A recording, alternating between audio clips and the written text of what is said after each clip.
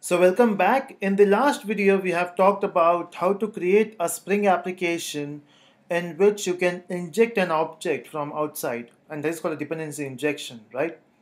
So we have achieved that with the help of application context interface, and we have to mention a spring.xml file in which you have to define all the beans you require. You have to mention a bean ID and you have to mention a bike. Now, for the further tutorials, you just have to update this XML. Why we are doing this is because in this video, we'll talk about different type of configuration. See, when you talk about Spring application and when you talk about application context, so this is responsible, this object is responsible to give you those beans.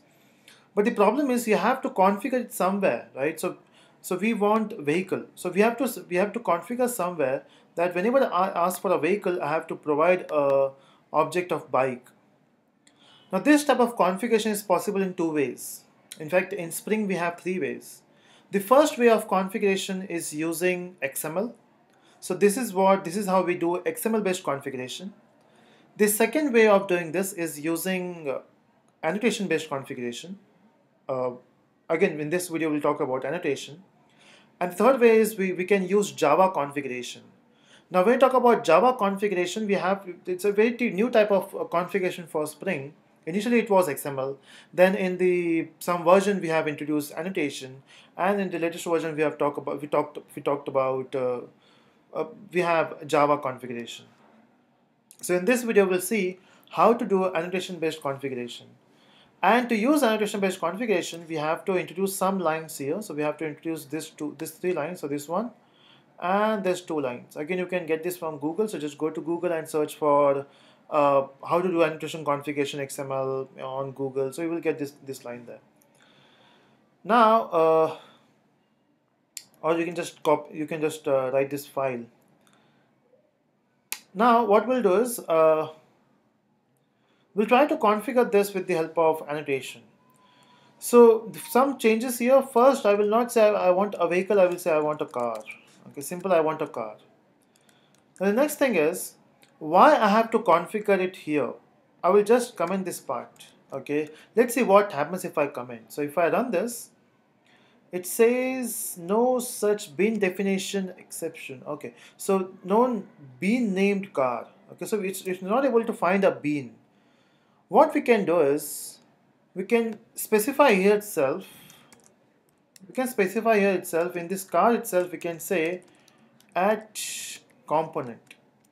Now we can say this car is a component. So whenever you want to achieve annotation based configuration, just go to this car class and say add component.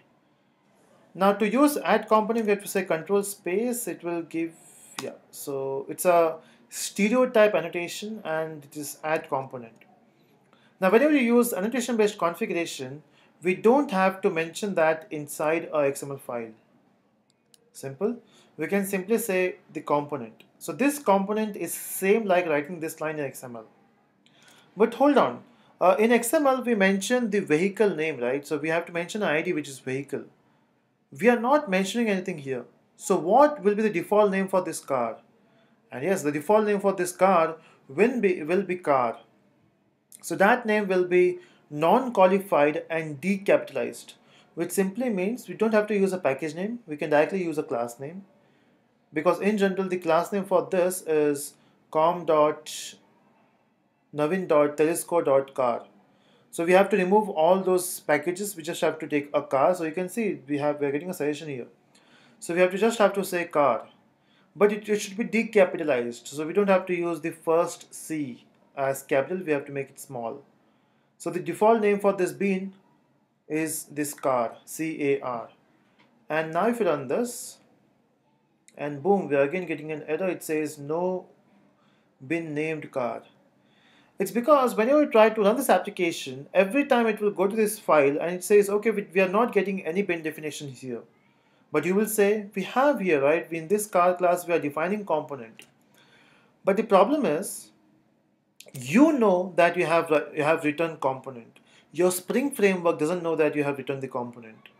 Now to let your Spring framework know that you are using the annotation based configuration, we have to use a line here which says context is configured with annotation configuration,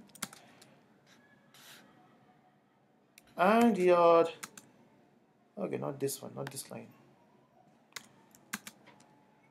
Sorry, we have to use context component scan, and you have to mention the base package. You have to mention com dot, is it Navin? No, it's Navin. So com dot Navin dot Telusko dot, yeah, we have to just mention the package name.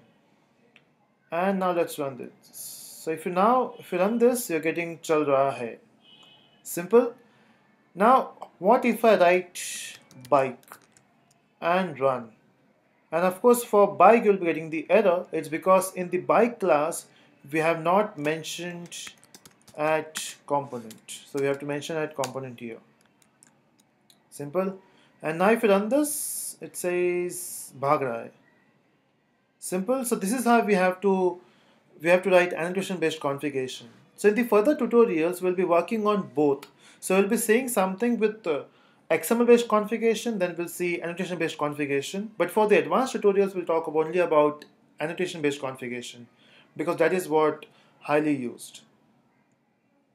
So I hope this video has cleared the concept of annotation configuration, maybe a bit. So thanks for watching, and see you in the next video.